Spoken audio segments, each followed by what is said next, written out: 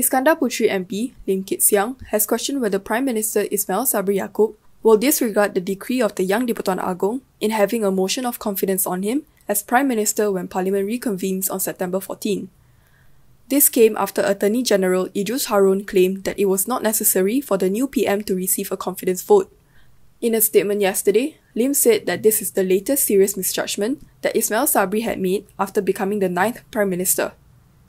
He said, in one day, Ismail Sabri has changed from an enhancing to jeopardising the possibility of a political breakthrough in Parliament through a historic confidence and supply agreement and a new political ceasefire to ensure that the focus is placed on fighting the COVID-19 pandemic. The DAP veteran added that it would be unfortunate if it was the new Prime Minister who jeopardised the government and the opposition from reaching a confidence supply reform understanding. In a statement on September 4th, Idrus Harun had argued that a vote of confidence was unnecessary as it risked undermining the king's power. His claim has incited the criticism of several lawyers and opposition MPs.